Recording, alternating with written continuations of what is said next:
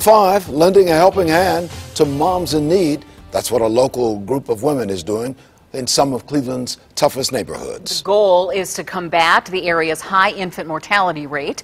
Kristen Volk has the story now from the newsroom tonight. And Kristen, those helpers are also neighbors. They're called community birth workers, Lee, and they're connected with new moms or soon-to-be ones in the same neighborhood. One teaches about proper parenting techniques and the other learns. Together, they also connect over living in an area where violence and hardship prevail.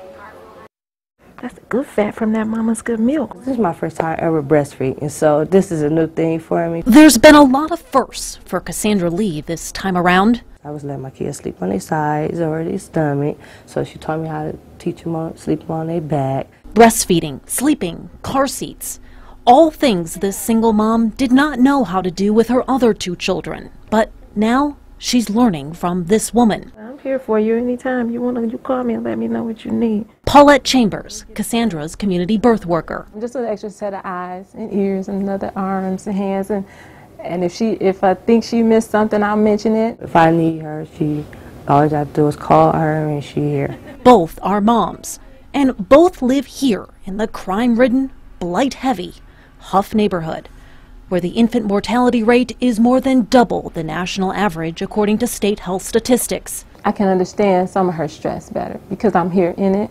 Some of the things that she hear, I hear. The two got paired up through a local nonprofit called Birthing Beautiful Communities, started by this woman who grew up in Huff. I saw a need for birth workers, and particularly birth workers, African American birth workers. 2 years ago, Kristen Farmer started recruiting women here in this area, and since then has trained 9 of them to become birth workers. Collectively, they've helped 40 new and expecting moms. Well, I think you're doing a great job. All moms who have raised healthy babies. And the same goes for Cassandra, whose bundle of joy, Kiana, is healthy and happy too. They make me feel very welcome, you know. If I need someone to talk to, they talk to me, you know. If I need any help with programs, they guide me.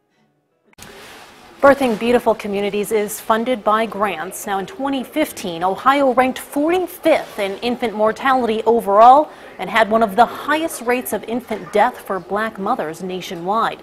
Statistics for 2016 are not yet available. Mark?